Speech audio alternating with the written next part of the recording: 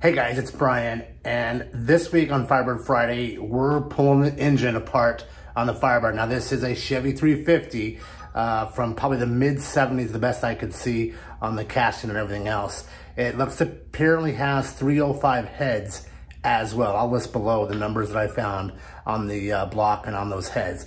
But anyway, so as you can tell, this is kind of towards the end of the video.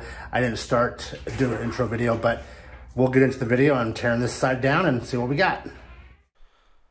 All right, guys, I know you've mentioned before you hate when I do voiceovers, but unfortunately, in the summertime in Phoenix, Arizona, when it's 110 degrees out there, if I was to talk while working on this motor, the sound of the cooler, evap cooler that I have in my garage, you wouldn't be able to hear me anyways. So it would be pointless to do that. So on with it. As you can see, we have the engine still on that engine hoist, that cherry picker, and starting to tear it down. First thing is going to pull that flywheel off there. That's, I believe that's 6 bolts that pulls right off. Kind of expose the backside of that motor and my backside. You're going to see a lot of my backside, and I do apologize, but you know, it is what it is. So get our engine stand here. I'm going to just hook that up to 4 spots up on the backside of the motor. Get those in, and wow, that thing is shaking pretty crazy there. And get them all tight, get it in there, and you know, I'm still loving this Harbor Freight cordless impact. I mean, for the what I got it for last year, $100 and some. I love it. All right, so raise it up a little bit and kind of square that up into there. Get it in there. Good, good, good. And again, this is, it should have been done with 2 people, just like pulling the motor. I should have had, you know, an extra person, but for the most part, it's pretty straightforward and, you know, easy to do. So once that's out of the way, I'll pull this cherry picker out, and we'll start the dismantling of this motor. I'm going to pull the fan off of it. There's 4 long bolts that secure it to the hub for the water pump. So I'm going to take those out and throw those off to the side. And I'm kind of crazy. I label everything. I have these little plastic bags that I write on what they are, and in the plastic bags they go. Do that. And then next, I think we're going to take this alternator off. Go ahead and just pull all the brackets, loosen it up, and pull the belt. Put that aside. Off comes the pulley from the water pump. Go ahead and take off the brackets for the alternator there. And it's pretty, and it's chrome, and you know, I know my brother was all into chrome, so I may just keep all this chrome goodies or add to it. I don't know yet. I don't know yet. So where the hell did I go? Where did I go? See the airflow from that cooler? I mean, it makes working in the garage so much easier in the summertime. So if you're in the Southwest country and you have a garage and you need to work on it, you pick up one of those air conditioners or coolers, and I'll link a link somewhere around here where you can check out the video I did. And there's the sweet wife. She came out to give me probably some grief about something. You know, like, you're spending too much time in the garage. But, you know, no, she's actually pretty cool. All right, so water pump time. And I knew this car sat for a long time, and we knew that radiator was rusted out if you'd watched any of the other videos on this project. And so I was prepared for, oh no, I got a kiss out of that. Nice. I was prepared to find a water pump that was probably on its last leg, and oh my, there was so much rust and corrosion in that water pump. I'm just, for the price, just going to buy a new water pump. Next, going to take off that crank pulley. There's the one big center in the middle, and then there are 3 smaller ones that attach that crank pulley to the harmonic balancer. We'll get that going. And you can see my Porsche Boxster engine there off sitting on the floor. That's going to eventually become a coffee table or something. Alright, so now that pulley's off. Put it off to the side, and found cobwebs inside harmonic balancer. Alright, now the bracket for that comes off, and throw that away, or throw it to the side I should say. And now the thermostat housing with no thermostat. Look at that corrosion. Ah. Alright, little by little here. And And I was, yeah, this, yeah, it's an interesting. When we dig more into this, you'll be able to see more of what I'm thinking here. All right, so I figure the next thing to do is get all these wires, get the HEI distributor off of this, take off just one hold down bolt, and that whole distributor will come out. So that's what it looks like. And up, up, up. Good, good. And away it goes. And put that off to the side. Next, probably going to remove that plate. Just going to take that off. Tell you, that was the best $20 Amazon purchase I've ever made. I've used it a couple times on this build. My neighbors have used it. They've come over and said, "Hey, can I borrow that plate?" I'm like, "Absolutely, go for it." So that was well worth the $20 or whatever. Pull those gaskets off of there.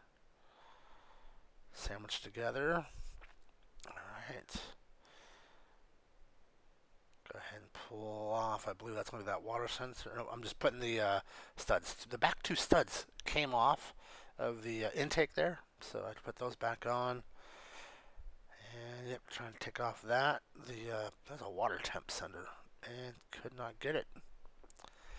There's a will, there's a way. Let me tell you, I will get it off of there. So there, come on, come on, come on, come on. There we go. All right, oh, and done. And oh yes, that's right. The wife gets a box once a month with goodies in it, and so she had to show me the one of the rings that came in that monthly box. I forgot all about that. All right, let's take the valve covers off. Kind of expose those. Now you notice how the whole engine is orange. I just assumed, and my bad, that everything on this motor was just yanked from one vehicle and put into another. We're about to find out that's not so the case. So go ahead and we'll take off this valve cover on this side and make sure to save all the hardware for that. And there we go. Bring that in a little closer, and there we go. That's done. Alright, I believe next we're going to tackle that intake. Gonna grab this. Actually, no, I believe that starter is the next thing I'm taking off. And that's just two bolts that come in from the bottom, guys. Really quick and easy. If this is your first, if you've never tore down a Chevy 350 motor, it is probably by far the easiest motor I've ever taken apart. I mean, it's just bam, bam, bam. It all just kind of falls apart and then kind of falls back together. That Porsche motor that's there on the ground, that 3.2, there are. It literally took probably, I would say, two boxes of Ziploc bags to inventory the entire, all the bolts and nuts and every little piece. So an American 350, you can almost do it in your sleep. So that's why I'm not being too detailed on this. I just kind of want to tear into the motor and give you guys some ideas on what this is. But I want to document the entire process for the family and those guys who are following along. If this is going to ultimately be the motor we use or not, I'm still debating if that's what I want to use. Okay, so I'll expose that head. And even with the cooler on, it's freaking hot. And then it had rained the day before, just a little bit, just enough to drive the humidity up, which made it even worse. So you have a series of, I believe it's 8 bolts that hold the head at the bottom that are exposed to the block. And so go ahead and we'll just kind of loosen those up. And then we're going to leave the 2 outer ones in, just that way, a little bit of safety when we go to pull the bolts that at the block, head bolts that are inside the actual head under the valve cover. So we'll get in here and do that. Alright, so next we're just going to loosen up the rockers on top. I'm not going to actually remove them, just loosen them up a little bit. That way when it comes time to pull the push rods, you can get a little bit more room to kind of loosen those up and take the tension off. Some guys do it, some guys don't. It's one of those, things. Do you put butter on this, or you don't put butter on that? Do you do this first, do that first? So it's one of those things. So let's go ahead and pull the intake off so we can get to the oil galley and just start removing those. And I've always taken things off in a crisscross pattern, and then of course when it comes time to put it back on, it's the half torque, and then go around again in full torque. But we'll do that when we get to building either this motor or something else. So go ahead and get in there. Yeah, some of those bolts where the carburetor is, you're going to have to use a swivel head to pull those suckers out. Get in there and grab those. And grab. And I want to take this thing off here in just a second. And there's going to be little tabs along the outside edge where you can get a screwdriver in there to kind of pop it off. So we'll take a minute here, grab that. Yep, right there. Just kind of see how it popped up. You can do that, and then up and off it comes. That backside's pretty darn shiny in there. And this is when you start to see more of the water ports that were just rusted. They're just crap in there. And I took my magnet and I stuck it into that garbage. See that? And it wasn't metal shavings. It was dirt. Yeah, so who knows what. But so I'll go ahead and get in there and start loosening up those rockers like I said earlier. Just take some tension off of those. And again, just by hand. We're not trying to take them off. I just want to loosen them up a little bit just to kind of get in there. So go ahead and just zip right through those. Good. And all I'm doing is just making sure I can spin the push rod. Now that I have that, get this in position here. And then in between, there are those head studs. Kind of just clean them out a little bit. And there we go. And again, I just kind of jump around instead of doing them in a straight line. I kind of just bounce around on those, relieving the tension little by little as you go. And get in there.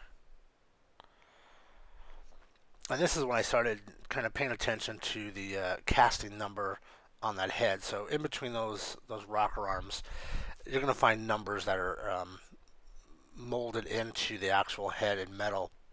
And those numbers will identify what head this is originally. So, and again, you can have guys that go in and will, mess with them. But for the most part, this gives you at least a baseline of what you're dealing with. And those heads were 305 heads. They weren't even 350 heads. We know the block's at 350. However, the engine number stamp, which is kind of where my hand is right there, completely smooth. No numbers. So this engine at one time, I'm going to assume, was decked, or the head area was cut to make it a little bit smoother and to line it up. And the bolts, the head bolts on this side, man, they were on tight. I had to get a breaker bar to pop those. But once I got them, they were ready to rock and roll. Go ahead and we'll get this head off here in a second. Yeah, and again, it's days like this, man. I wish my brother was around because I have so many questions, which he'd be like, blah blah blah blah blah blah blah. But I'm discovering them little by little, and my brain just goes, okay, like, was this some horse trading for someone? Did he build it? Did someone else build it? I mean, I know putting 305 heads on a 350 block ups the compression because these mid-70s 350s had hardly any compression because of the environmental regulations and crap. But, alright, so let's go ahead and we'll take off those last two bolts on the bottom there, just keeping it in place for safety. And a head isn't really that heavy, but it's not feather light either. Go ahead and get this into position. There we go. Now you guys get a little better look of when I pull this off. And again, there's going to be some little tabs that you can use to break the seal. And of course, there's a head gasket. And a few little taps here and there, just kind of loosen it up. And this head did not want to come off. And again, those head bolts were on there tight too. So I'm just trying to find a spot where I could manipulate it, and then once I found it, there it is. Kind of lift up on it, and off the head comes. There she is. So let's take a look at what we got here. Moving right along. Kind of rotate a little bit just to see. And super clean. Like no carbon buildup on the tops of those pistons. So I'm, and you see me pulling the push rods there. Yeah, no carbon, super clean. So I don't know if that was a head gasket problem that we're dealing with on this side, or was it a fresh rebuild? But now there's the gunk and all those water jackets. That just made me wonder. Go ahead and pull the actual head gasket. But look how clean all that. I expected to see, some buildup, some carbon buildup, some black stuff. Um, and then we're just going to go and pull the lifters out. Now, what I do is I put each lifter, because I don't know if I'm going to reuse this cam or not, so it's better to do this now, is I take a plastic bag and I put P1, P2, P3, P4, P5, P6, P7, P8. That way, all these lifters I know are on the passenger side of the motor, and where they go, 1, 2, 3, 4, 5, 6, 7, 8. And put those in bags and throw those off to the side. If I'm going to get a new cam, then obviously I'll get new lifters that match that cam and whatnot. But for now, I'm just going to go ahead and do this and get it going. And this kind of, I'm going to do the other side as well, but no need to show it because it kind of looks the same. But I'll show you a video next week of what we found on that other side. But you can see right there, super smooth on the engine block number. And here just yeah, see that makes me think we had a blown head gasket or something down in there, especially how clean those pistons were. Not a lot of scoring or marks inside the bores. It does have that typical, last quarter inch or so on each one. It was all pretty much the same there. Yep, that was pretty typical. But it was mostly the gunk from all the water jackets of just, and again, I don't know if dirt or just sitting for 25 years and dirt exposed the system, and when we started it up, it just kind of pushed it all through. But that's what we're looking at for there down the see the distributor bar there inside each one of those lifter holes. So yeah, this is it, guys, and see right there, look at that, nice and smooth. That makes me think this block's been decked before, and more of that just gunk. And again, I took a magnet and nothing came out on that magnet, so it's just dirt and grime and age from sitting in Oklahoma for 25 years. All right, guys, I'm going to go ahead and pull off this other head. That will be next week's video. Thank you so much for joining me today, and we'll talk to you soon.